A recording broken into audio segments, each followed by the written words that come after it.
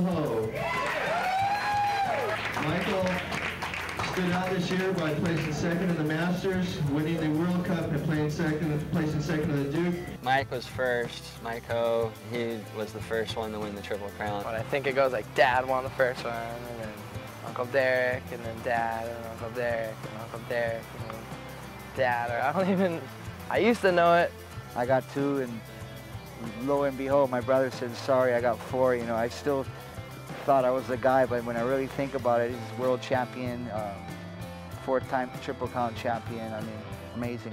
I don't know how, but I won the next Triple Crown the next year. I was fortunate to win the last Duke that they ever had, and my first Triple Crown. I mean, both those guys, the brothers, are pretty fantastic surfers. I mean, kind of like royalty over here, you know?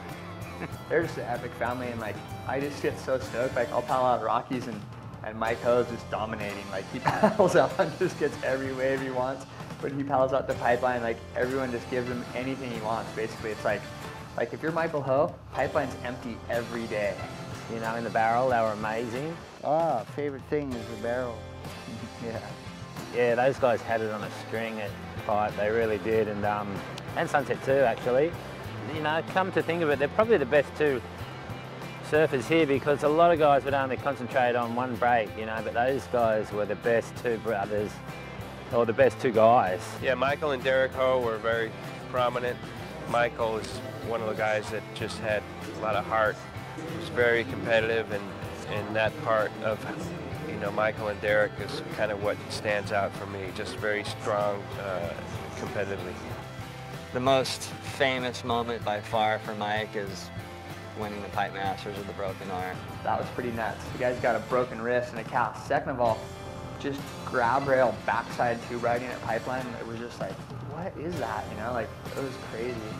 The whole surfing world was just in awe of that, you know, and then Derek winning the world title. I remember I was sitting upstairs with Mike and Jerry Lopez watching Derek Ho win his first world title, which was the first Hawaiian world title as well, and that was an incredible moment. Just those guys were so stoked. Mike Ho was up there like with towels during the final or whatever, like flagging Derek which way to paddle, like what the sets, you know, and the whole beach was just going nuts, and I just remember that being a pretty rad moment. Obviously, it felt, you know, I was ecstatic, you know, winning it in Hawaii in front of your family and your home crowd. You know, just surreal sitting up there with Jerry and Mike, and you know, I'd been traveling with Derek all year, and that was my rookie year actually on the ASP WCT. So to end it, you know, watching Derek win the title as my travel partner and my friend, and you know, just hanging with the legends and having them tell you about pipe and old stories and stuff was just priceless.